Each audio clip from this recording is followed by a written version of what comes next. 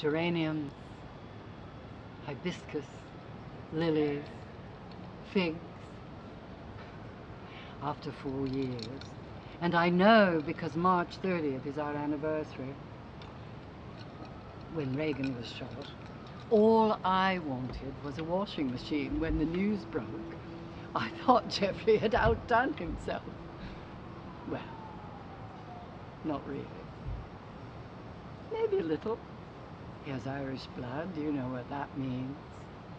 Die for whiskey, die for love, violent devotion in all quarters. As my great-granny said, better an Irishman than a Spaniard. For a moment, I thought Jeffrey listened too well, went to meetings on his own, read leaflets in the toilet. He was a trainee accountant with a stutter, but in those days, New York was mean. I thought he was on the march, like Pierce, like Connolly, fire in the belly at last. He'd be called, of course. I'd have to sit with Barbara Walters and disavow him. My friends would know. Women would write to him in prison, and I would... Well, doesn't matter.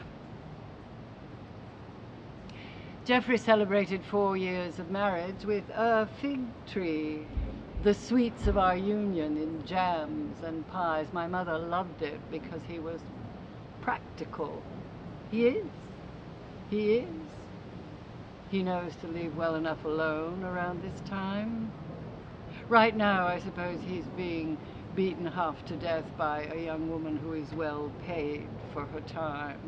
Once he tried to kiss my boot. Lick it, actually. I broke his nose. Oh, not on purpose. I thought he knelt down to massage my bunion. Some people can't feel pain. They have to make it up wherever they can find it. At first he watered, he pruned, but then, well, it got hot. And Jeffrey was in London for 6 weeks. I was in bed with a migraine, deaf, blind, dumb, psychedelic lights of the heavenly choir. 36 hours I woke up with sick on my chin, holding this, driftwood. I may have grabbed it from a drawer.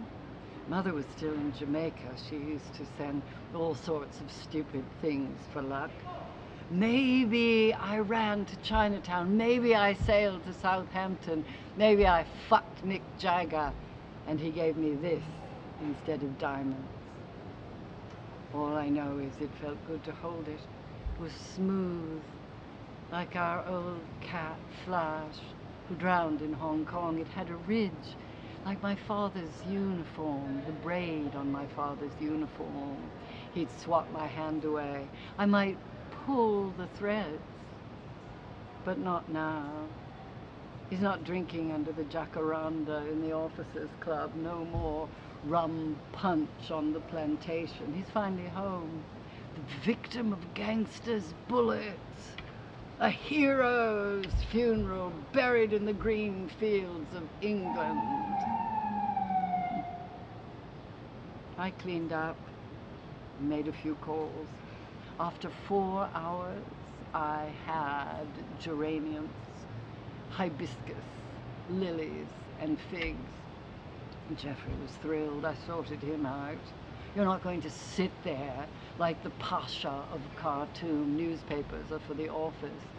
In all the 4 corners of the world, I have smelt in all these things while you slept with one eye open in Winchester. I know the moon on their leaves. I know how they smell in the rain. I've eaten them. I've watched men in white coats prune them at dawn. Serious business. If you want to play Lord Duckmuck, get yourself a window box and grow tomatoes. Have to start somewhere. After 40 years, I don't suppose he will. It's fine. I may not have a room of my own, but at least I understand fertilizer. I don't go to many meetings. My knees creak, the headaches are worse, but the young people know where to find me. Yesterday, a girl sat there and asked me to save the penguins. The plan was to fly them to a 50,000 square foot house in Indiana. I was asked to help pay for the industrial air conditioning. Before that, Palestine, a young man who looked like Cary Grant, asked me for bandages and glue. Bandages, I understand, but glue. They're quicker and more effective than stitches, he said. They deserve respect. I want to look my best for them. Often it scares them. I don't care. I dress up even when they don't come. It helps me think. When the body stops reflecting the mind, that's when I'll give up hope for the world. But not yet. Not yet. As the sun goes down, I think of my father in his club, Johannesburg, Nairobi, Kingston, all different, yet all the same. Cricket on the lawn or croquet, music.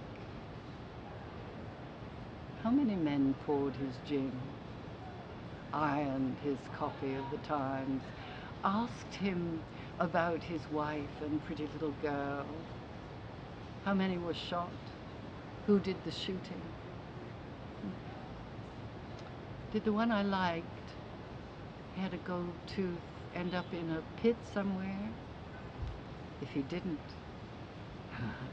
perhaps he cut some throats.